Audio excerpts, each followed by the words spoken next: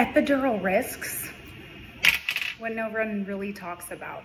So epidural risks, the number one or the most common is going to be low blood pressure. That's the reason why we actually give fluids to our patients. And not only that, but that's also the reason why we want to make sure that when you are having an epidural, everything dilates. So that means it drops everything, your brain doesn't get as much blood flow, and then you start to vomit. That's the number one side effect of an epidural is lower blood pressure. So that's the reason why we try to kind of build you up.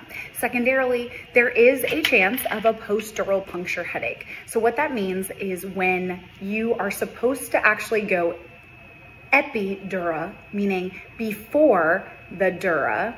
So when you go here, let's say it punctures through here, and this is where the cerebral spinal fluid ends up living. So when you do that, you create kind of like a hole, and then the cerebral spinal fluid starts to leak, your brain starts to sag, and you have a horrible headache. That's postural, meaning whenever you lay down, it stops. When you sit back up or stand up, boom, it's there again. Now you can also get itching, nausea and vomiting from different types of epidurals, as well as the loss of bladder control. It's usually like a very short window of time, and that's the reason why we end up doing a Foley catheter as well. And then last but not least, soreness in the back. You know, you're pregnant, you probably bruise a lot easier. So those are the big risks and when epidurals and their risk factors. Now, if you don't want to puke during your epidural, or if you know somebody who is about to go into labor, grab a NoMo nausea band. It's the first essential oil infused acupressure wristband that instantly stops nausea and vomiting for pregnant chicks,